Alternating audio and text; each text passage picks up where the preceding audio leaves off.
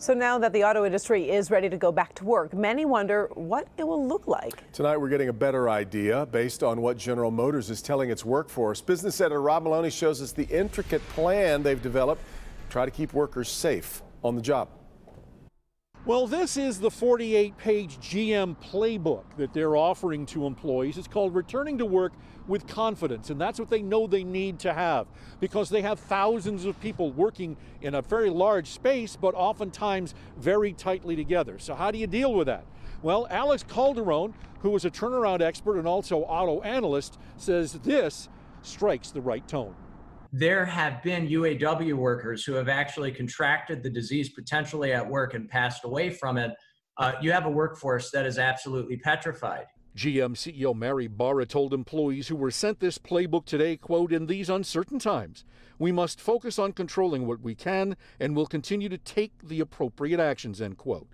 The book takes on much in great detail, starting with risk mitigation, meaning it's working on communication and awareness of the plan, site entry, which includes temperature taking and health interviews, sanitization of high-touch places and workspaces.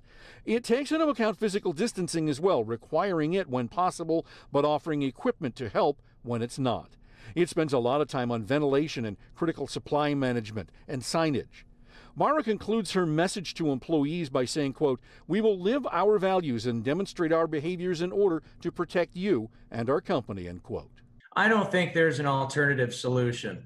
Perhaps one would be that everyone just wears spacesuits, but that in and of itself would have other problems. So I think I don't think there's any way around this. I think the world is changing.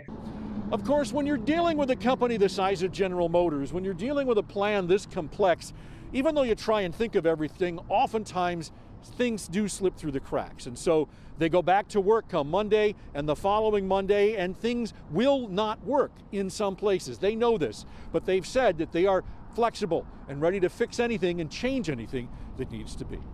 In West Bloomfield, Rod Maloney, Local 4. Yeah, okay.